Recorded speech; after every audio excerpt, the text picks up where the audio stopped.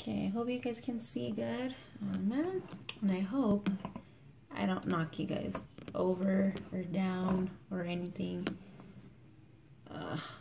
And I hope it stays. I don't know how many times I've adjusted this stupid thing. This is just a small test batch that I'm doing here. Right now I'm doing cool citrus basil, and I've already did this one time before, but I changed my recipe, so I just want to do it again, and it smells really neat. So yeah, wipe out my mold real quick. Looks kind of odd. Alright, so hopefully you guys can see. It's gonna take some getting used to doing this thing. I need to get like a stronger tripod because the one I have just isn't gonna cut it, I don't think. Yeah, see, that's probably moving you guys, isn't it? Just a tad, huh? I think you guys have zoomed in too far. I don't know. We're gonna try that out and see how it works.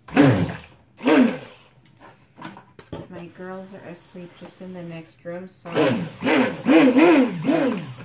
don't want to be too loud. Now I'm gonna attempt to split this into 3 colors. If not, I might just put it in 1 color. So, I mean 2 colors. But I have an idea in mind. I'd actually like to do 4, but with a small batch like I'm doing right now, it's kind of difficult to do that many colors. So I'm just making sure I'm not forgetting anything. I'm going to add in my lye water. Colorants that I'm using are from SoapBox Bath and Body Supply. Hopefully that's enough. I always start with just 1 little scoop of these. I've got my neat little bath bombs in the back there. Hopefully I have time to get to that tonight too if I don't run out of dishes. I'm probably gonna have to go wash a couple of bowls to make the bath bombs, but I really wanted to get these soaps done first. So I've got neon yellow, crayon orange, and shamrock in here. And then I'm getting some emerald green glitter on top that I got from Wholesale Supplies Plus. So I need to get a smaller, thinner spatula. I had some. No idea what I did with them.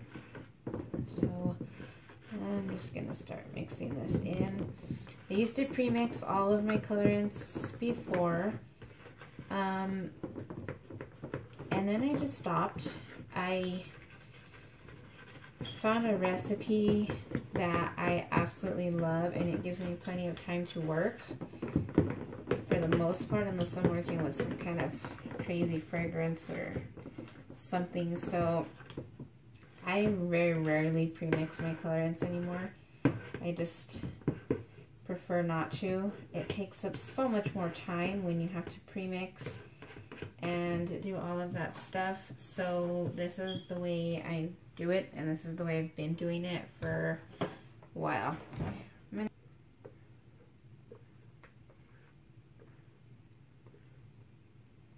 Yeah, I think we'll be alright. So I'm going to pour about half of this in. Leave a little bit. Already making a mess. My green doesn't seem to be too thick here. I'm going to use the yellow since this could use some brightening up anyway.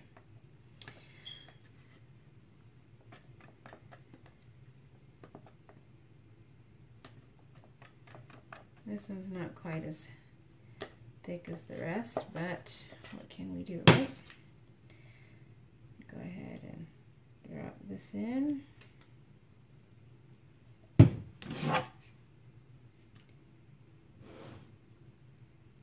Try something different here.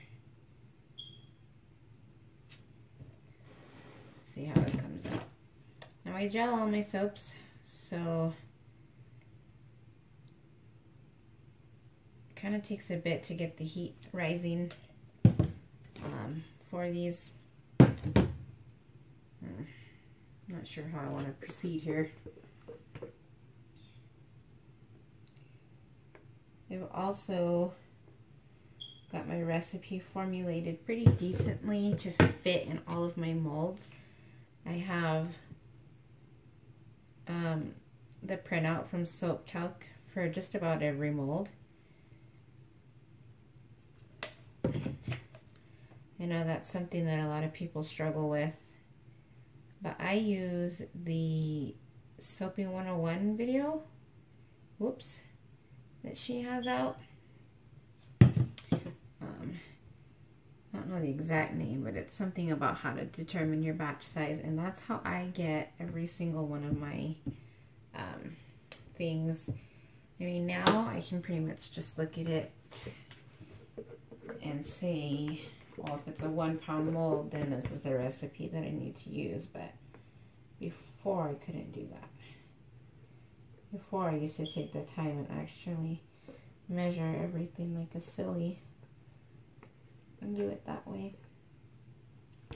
You guys ever watch those soap videos where the soap is at the last of the barrel like this, and then they don't scrape the bowl, and then they have all this soap sitting there at the end, and it just kind of irks me because it's like so much soap there. Like, this was empty when I poured it, and then look at how much soap I can get out of this right here. I mean, even still for samples or anything, it just boggles me. Mind boggles. But, yep. There's that. I hope I don't run out of spatulas. That wouldn't be good. I shouldn't. Looking at getting some wholesale spatulas as well for us at Bath and Body Supplies.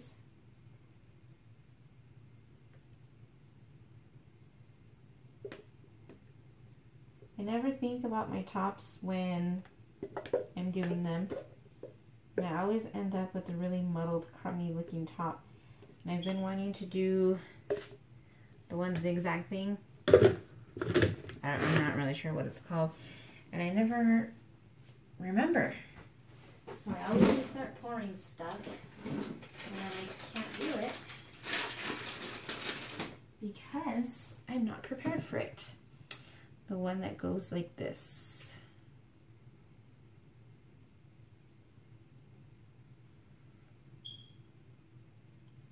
I really want to go back down again.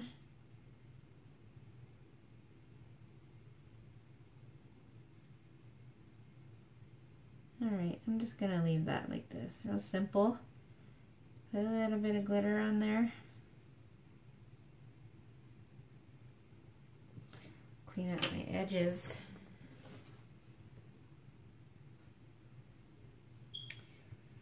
Kind of bummed out about that green. Doesn't really suit the look of it. But maybe that'll come back. I don't know what I did with my little glitter sifter thing. Oh, one of my little spoons would be perfect. But I'm just going to do this. Hopefully it. This is actually a really bright green. I just suck at doing the glitter. It always ends up all chunky in one spot. Really need to get some of those glitter poofers.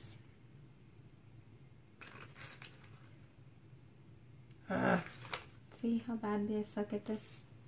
Well, there's that. So, there is cool citrus basil. Smells pretty yummy. Alright,